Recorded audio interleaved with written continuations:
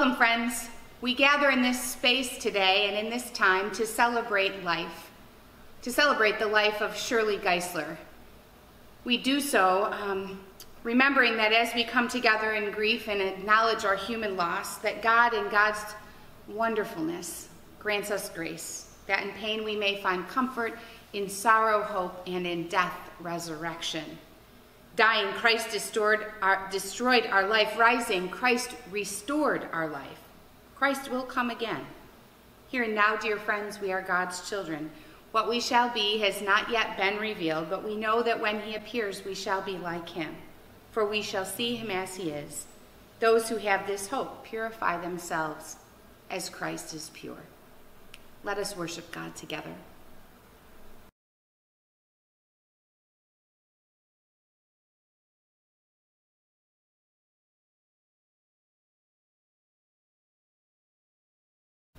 Let us pray.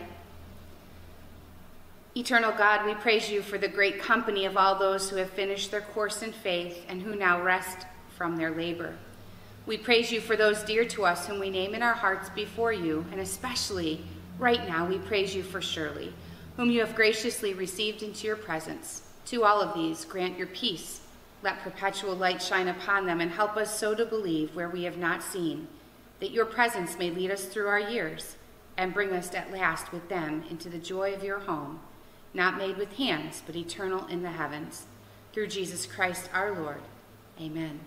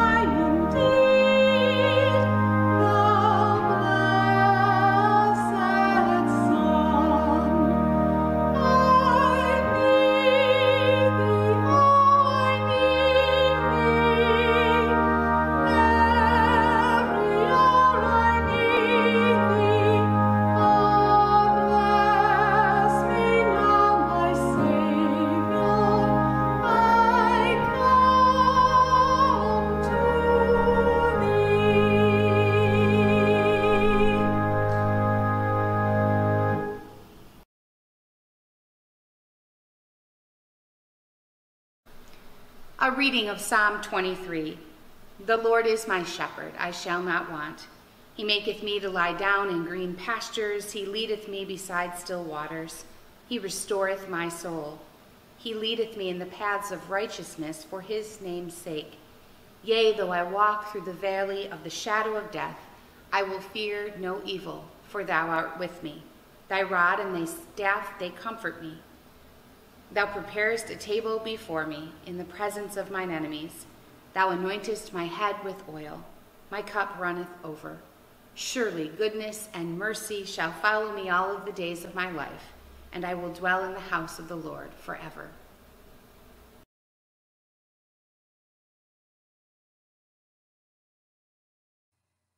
I happen to have a mother-in-law who is energetic and giving and highly spirited and very devoted to her faith, as well as mother to a special needs daughter. Fast forward to the time that I got a chance to meet Shirley.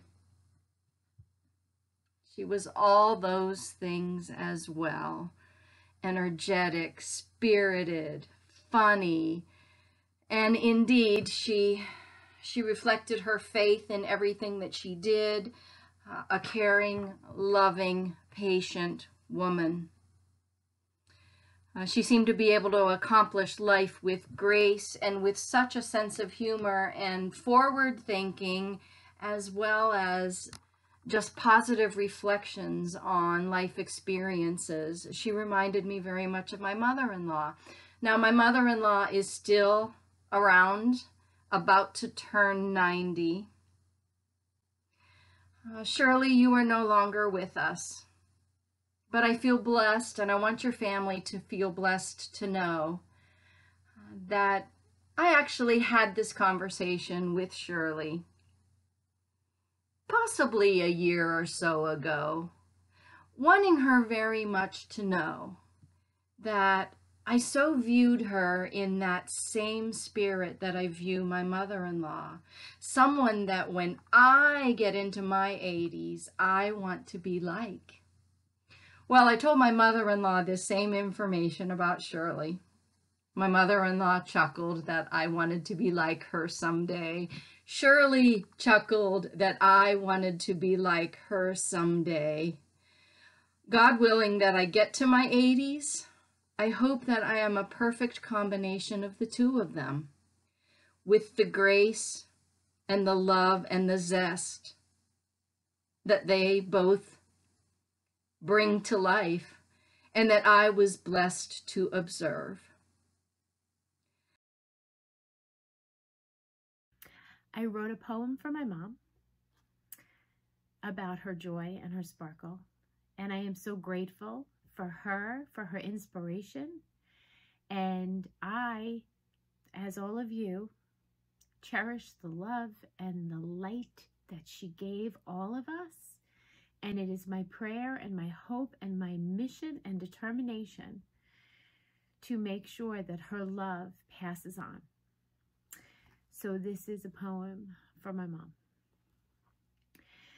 It is good to smile, greeting all you meet, delight others with your charm. It is good to laugh, deep and loud, sparkling joy, lifting souls.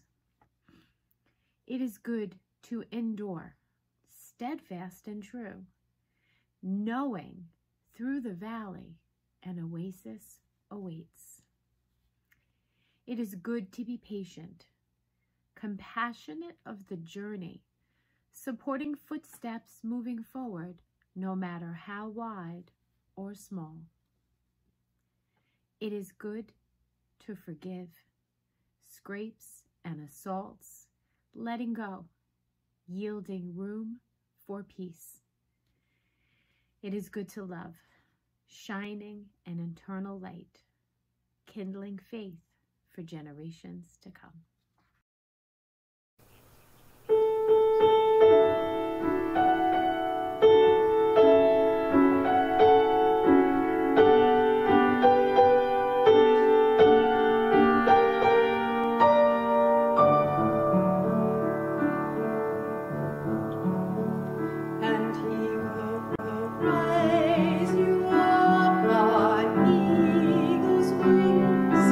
There you are.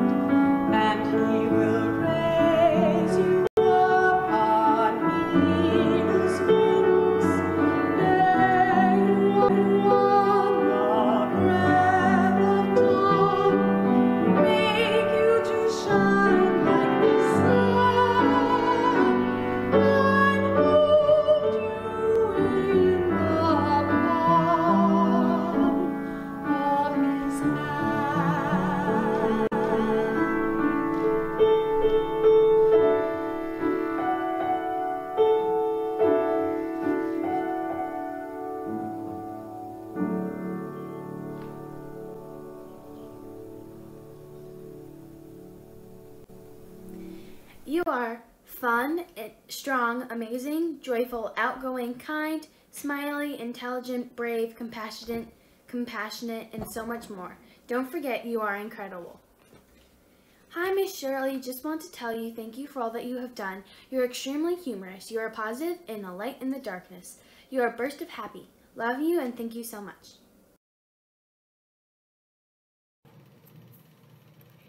My mother, a living example of goodness, strength, truth, beauty, faithfulness, and kindness. If only we had the courage and strength to live as she did. Where does one begin to honor the grace and inner light that was my mother? A woman who was beloved by those who knew her and celebrated by others who might only have crossed her path. My mother's appreciation for music rang deep and truly was food for her soul.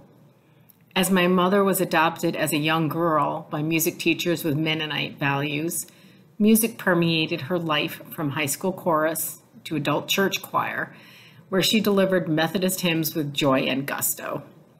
She never missed an opportunity to attend a concert or musical, often answering with a resounding yes, before we could end the sentence that began with, "Would you like to?" Some of my mother's fondest memories as an only child were of the farm in Bluffton, Ohio, where she joined her somewhat mischievous cousins, drank in the adoration of her gentle aunts and uncles, and bestowed love upon all the farm creatures. Later, our household was never without pets. Shelley, our Shetland sheepdog, completed our family, and we had a long history with lap cats. Though she would have radiated had she been wearing the proverbial potato sack, my mom had a keen fashion sense. She creatively combined colors and separates and adorned herself with just the right accessories. Her ensembles were perfect, and I was proud to be with her. One day while working at Republic Aerospace in her 20s, a handsome young man approached her desk with the not-so-inventive opening line, "Haven't I seen you somewhere before?" It worked, and my parents were married soon afterward, though my mother claimed later that she was only playing along for my father's benefit. 40 years later, relatives and friends celebrated with my parents as they celebrated their wedding anniversary and renewed their vows. Together, my parents provided us with a safe, welcoming, and loving home. My mother's devotion to us girls and her unconditional love was evident despite teenage angst or Carrie special challenges. My mother's inner strength never wavered. She welcomed visitors and unexpected company. I don't recall a time when there wasn't a coffee cake or other snacks at the ready in the event the doorbell rang with a surprise guest, and there were so many. Even after I moved away, many of my friends continued to do just that, not to see me, but to visit with my mother. My fondest memory of those days was awaiting my dad's return home from work while playing lawn croquet or board games on the front porch with my mom. Even at 83, she was always up for a game. If only we had a penny for every trouble, sorry, or dominoes game she played with Carrie throughout her life. My mother was, of course, an energetic, devoted employee. While working for the IRS, she once received a letter from a disgruntled citizen who claimed the IRS had reduced him to peanuts, complete with enclosed peanut shells. She was happiest, though, as a payable specialist at the nursing home where my grandparents resided, which allowed her to visit with them each day. My mom and her mother shared a years-long Scrabble competition, even though my grandmother tended to take some creative liberties and the dictionary would need to be summoned. My mother's courage and determination were never as evident as just before Lisa's wedding, when she suffered a burst arteriovenous malformation that required brain surgery. It was a frightening time for us all. But in true Shirley fashion, she met this challenge head on. Though she was still struggling to determine which was a fork and which was a spoon and was quite unsteady, she was determined to dance at Lisa's wedding, and did. We often considered her the bionic woman from her many surgical rebuilds. I believe she recovered from surgeries quickly and fully, partially from the force of sheer will. One of her orthopedists even asked if she would be the designated poster child of sorts for their practice. There was no slowing my mother. At the very mention of the word travel, my mother was gleefully spurred into action and ready to go. As a family, we often packed up our station wagon, nicknamed Green Gussie, to visit relatives upstate in Vermont or Pennsylvania. Naturally, in-car games were prevalent, and Lisa often wrote and read us her short stories, a precursor to her status now as a children's book author. Our most memorable trip, though, was a several weeks-long trip across the United States with Green Gussie and a trailer. We survived tornado watches in Wisconsin, 103-degree heat in Nevada, losing our brakes coming down the mountain from Lake Tahoe, and some failed dinners from the challenges of high-altitude cooking. Together, my parents cruised to the Caribbean and the Bahamas, toured Turkey, Greece, Ephrata, Hawaii, the British Isles, and Mexico. My mother excitedly looked forward to conferences all over the United States as part of my father's association with the Society of Allied Weights Engineers, where they would rejoin dear friends and colleagues. You may know that my mother tended to be somewhat social. Her welcoming smile and open heart were obvious, and people responded. If you weren't paying attention, you could easily lose her to conversations with people waiting in line at a store, people with dogs, people with small children, people in museums, people in parks, in short, people anywhere. We were once at a wine tasting where a limousine filled with Halloween revelers begged her to leave us and join them, promising to bring her home safely. In truth, every room she entered suddenly seemed so much brighter. Always, my mom soaked up knowledge and news of the world. She was a voracious reader, particularly fond of autobiographies, historic novels, those with exotic settings or with strong female characters. No surprise there. Before the advent of e-readers, there was rarely less than 3 books or a half dozen magazines by her bedside or sofa. Her vocabulary was, to me, legendary. There were very few crossword clues that she was not familiar with, and I wouldn't have suggested that anyone face her at a word game. We laughed often with my mother about her inability to construct with Legos or follow product assembly instructions, but she could draw, paint, and craft with talent. Her doodles, while on the phone, could easily have been matted and framed.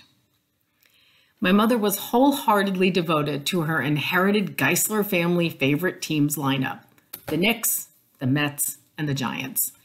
On game nights, she became uncharacteristically competitive with outbursts that were loud but oh so polite, as in, oh, I could just spit if her team was losing.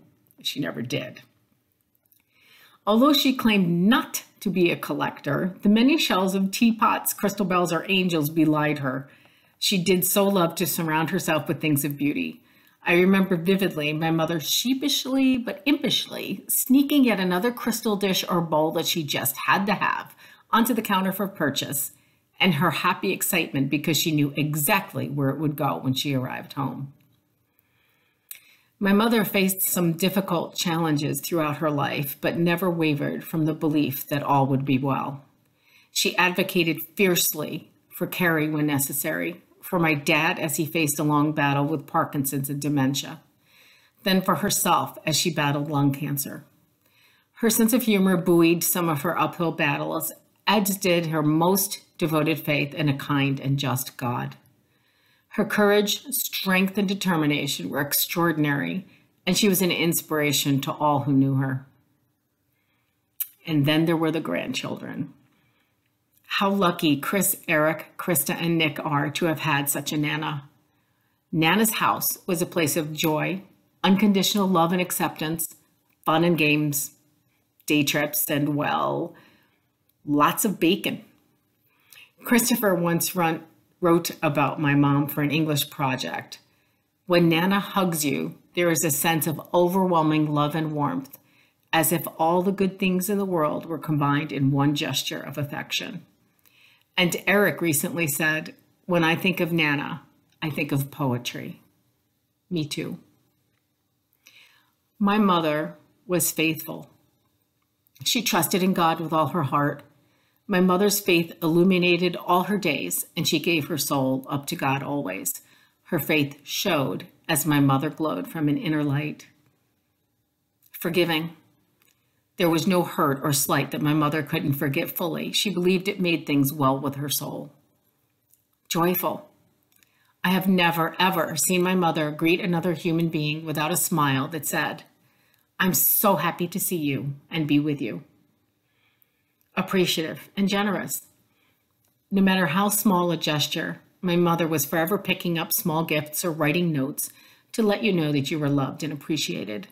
If you happened to admire a trinket in her home, she would no doubt say, "Like it? Take it." Welcoming. She loved to entertain and was a willing volunteer for hosting anything from family reunions to ladies' luncheons and book club. Her door was always open, and anywhere my mother was felt like home. Accepting. My mother loved humanity regardless of race, lifestyle, or beliefs. There was never any doubt that my mother would accept you for you. She believed in the graciousness and goodness of all peoples, even when it didn't appear to be so. Empathetic. How my mother would hurt if you were hurting, or worry if you were worrying. Because she was such a good listener, her empathy knew no bounds, and it was healing. Optimistic. Even in the face of poor odds, my mother was able to summon strength for optimism and hope. Once on the 20th consecutively gray, cold February day here in Buffalo, she exclaimed, "Aren't the clouds beautiful today?" While undergoing chemotherapy, her notes were titled, "Gratitude Journal." Wow. Loving. My mother's heart was full of endless love. She loved fully and unconditionally and gave of her love freely and often. My mother hugged with abandon, laughed with joy, clapped the loudest and longest, smiled the most, experienced life most fully and truthfully. Her love knew no bounds, and we are all so very blessed to have known her and basked in that one-of-a-kind, peaceful love. If I have one wish for my mother, it would be that we all aspire to live as she did, and perhaps our collective inner light will shine over all. It truly would be a wonderful world. Thank you, Mom. We love you forever.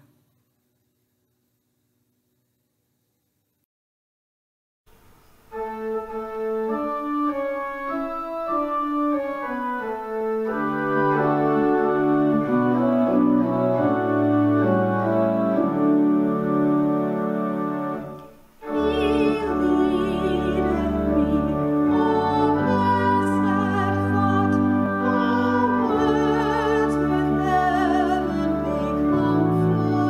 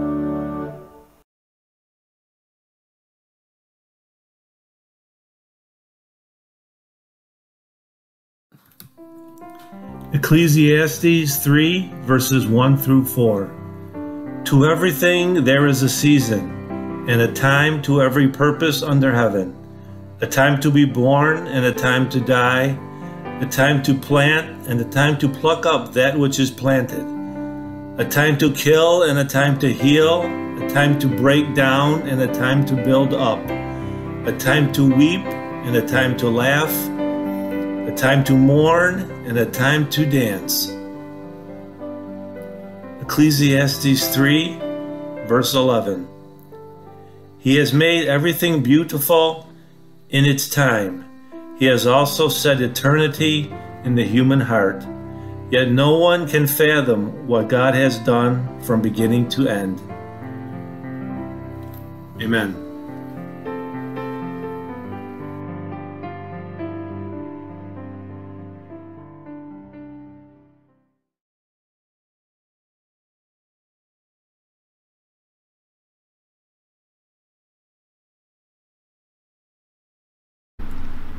If I could use one word to describe Shirley Giesler, it would be joy.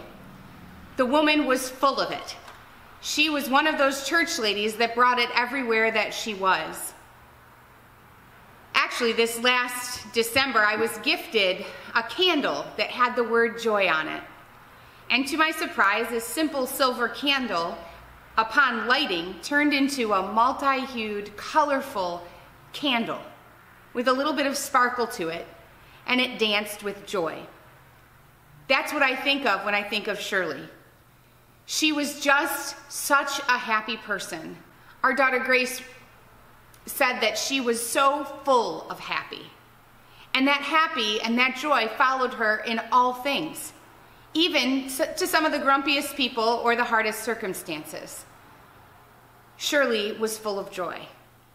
She gifts that joy to each and every one of us. Sometimes it was when we were having a hard day. Sometimes it was when we just weren't feeling quite so great. Or just a reminder that even in the mundane and the very boring, we can be filled with great joy. She was able to turn all of life into that. I'm so grateful to have known Shirley for the past 4 years. I'm so grateful to have been a recipient of her encouragement, for her love to just fall onto my family in so many different ways. I am grateful for her life. I'm also grateful, friends, that as we celebrate her life, we are reminded of her life eternal, her assurance and promise of heaven through her love of Jesus Christ and all that she was able to teach us about that faith-filled love. I hope as you are experiencing this celebration, I hope as you are remembering her, that you can hear the words in the Gospel of John, that you will be peace-filled, that the joy that she brought to each and every one of us will continue, and that overall we will not only sense joy, but we will sense peace that she is in her heavenly home. May it be so for Shirley today, and may it be so for us. Amen.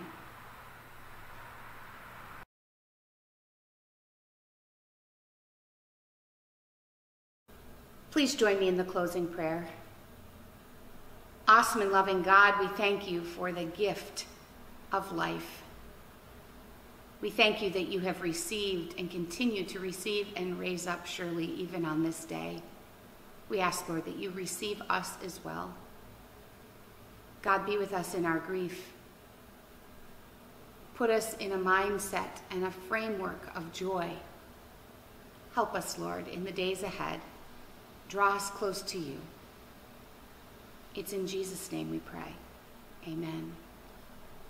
Friends, as you go forth from this time of worship, go forth with the hope, the knowledge, and the love of our Lord and Savior, and go in his peace. Amen.